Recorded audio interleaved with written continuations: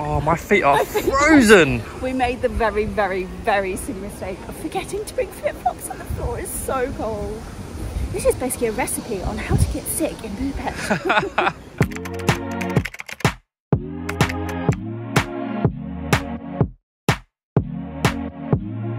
We are in Budapest. It's our first time visiting Hungary, and in our last couple of vlogs we tried some local foods, explored some amazing places, and even got involved in everything festive across Christmas. I got my mocha! Yeah, boy!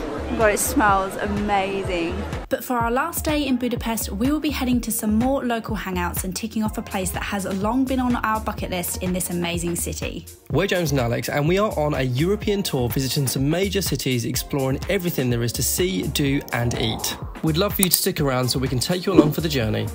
So as you can tell, here this morning in Budapest, it is pretty cold. So what better way to warm ourselves up than stripping down, half naked, going outside, but getting into some thermal baths here in Budapest. I think we're mad.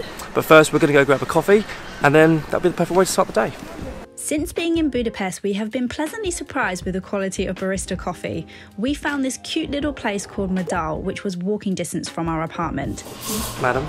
They have a small selection of pastries, and they even sell their own beans and merchandise. Every day it was packed with locals, and we couldn't resist a cheeky flat white to kickstart the day.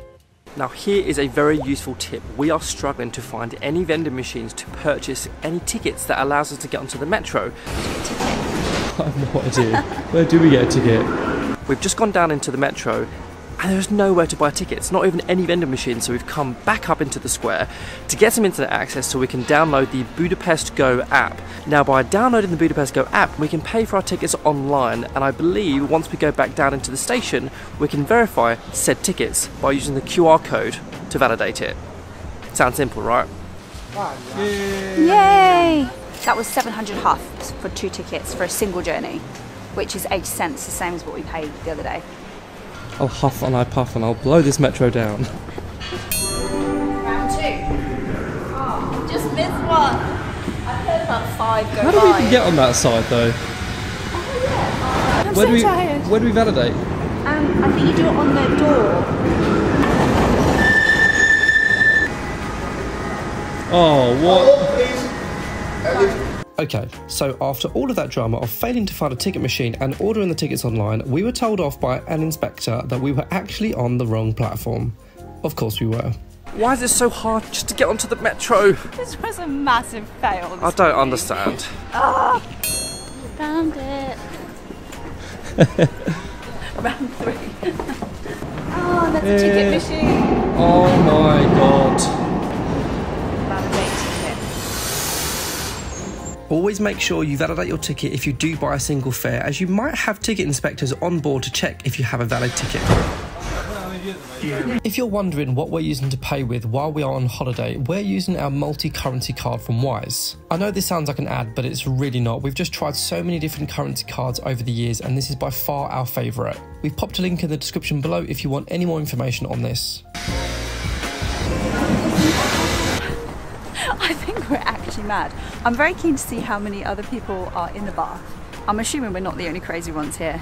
So if you are wondering what baths we have decided to visit here in Budapest, this is, if I'm not mistaken, pronounced Szechenyi? Szechenyi? I do apologise for our pronunciation. If you've been following us for a while, you know our pronunciation in other languages is never the best. Look, we're trying. It's not as bad as San Gimignano. San Gimignano. San Gimignano. San Gimignano. San Gimignano. San Gimignano. Which was pronounced San Gimignano. So we've been given 2 wristbands to get in. I think it includes, this is our locker. And now we just got to go and get changed. So we really couldn't film too much inside for privacy reasons, but we did make our way downstairs to the male and female changing rooms. Just quickly, here are some things that we would recommend you bring on the day. Now with our tickets we had locker access. They were the tall ones with plenty of room inside for your clothes. Once you're ready you can make your way upstairs in your bathing suit with your towel. These baths are massive. There are so many different baths actually inside the building, all of which you have access to. There are even saunas as well. After getting lost inside for what felt like 10 minutes, we finally made it outside into the freezing cold. Honestly, we really recommend bringing a bathrobe or at least an extra towel to keep warm, especially during the winter months. Oh, my feet are frozen! We made the very, very, very silly mistake of forgetting to bring flip-flops on the floor. It's so cold. This is basically a recipe on how to get sick in Budapest. It's so cold, you can't even see the pool.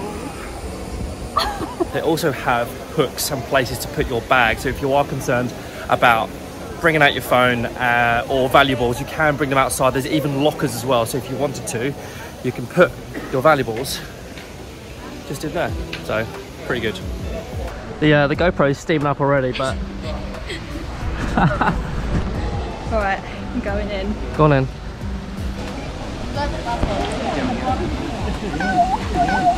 Too hot? Oh, that is lovely. Oh my god, this is amazing. Should we go into the middle of it? Alright. As soon as you put your feet in, it burns because of how cold it is outside. But I'm nice and zen now.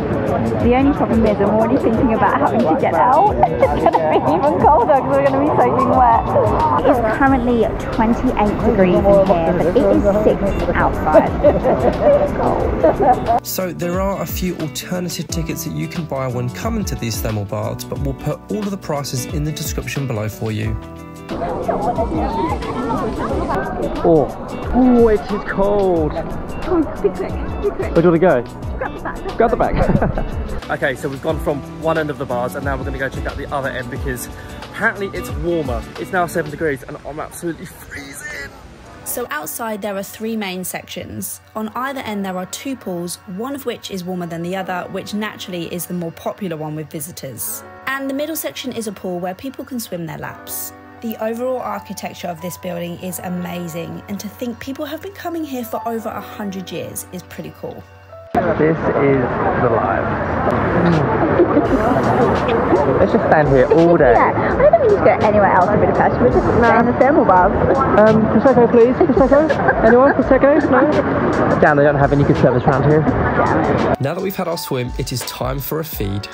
Was amazing, hands down one of the best things you can do in Budapest. There is a cool place we've researched which offers street food in a hidden courtyard, so we just had to check it out. We've arrived to Street Food Caravan. I think we've got here kind of like a bit of an in-between time. It's okay, at least it's not rammed with people. Let's have a little loop around and see what we got going on. That looks so naughty. Grilled chicken, smoked mozzarella, chipotle mayo and crunchy onion. That's right up your street, James. Oh, it does. So we literally cannot decide what food to get. So for now, we're going to tuck in, not into food, into a pint of beer. Draft beer? Yeah.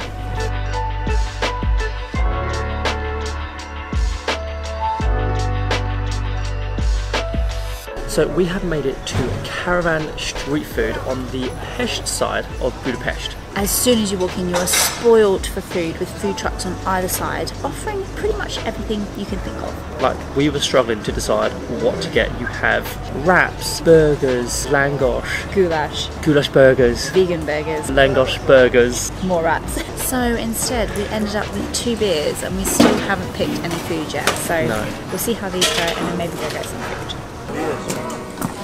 1 chicken wrap coming right up. After a great deal of indecisiveness, we settled for a grilled chicken wrap and it did not disappoint. Right next door to Caravan Street Food is one of Budapest's famous ruin bars. After World War II, lots of buildings in the old Jewish quarter had been left to ruin. In the early 2000s, a few people transformed these buildings into the coolest underground bars and pubs, earning them the title of ruin bars. From the outside, it could be mistaken for any rundown building, but inside is a mix of graffiti art, vintage furniture and cool spaces. It is such a unique space and you are spoilt for choice with bars and seating across different levels. There's actually a handful of ruin bars across Budapest, but we visited what is known as Budapest's best ruin bar, Szimpla Kert. Absolutely loved ruin bars. There's everything. There's a wine bar, there's another bar, you can go upstairs, there's just huge areas, huge space, and the best thing about it in winter is there are loads of radiators. So we pretty much just huddled up next to the radiator to keep warm the whole time. We ended up getting 2 beers which cost 3,000 huff, which is pretty decent. I'm not sure how much exactly in euros, but we know it's not a bad deal. So yeah, highly recommend ruin bars, pretty cool space. So that rounds up our time in Budapest. If you missed our last couple vlogs, feel free to go back and see what else we managed to get up to in this amazing city. We'd love you to stick around as we will be exploring some more beautiful places across Europe over the next few weeks, with Bratislava up next. See you on the next video.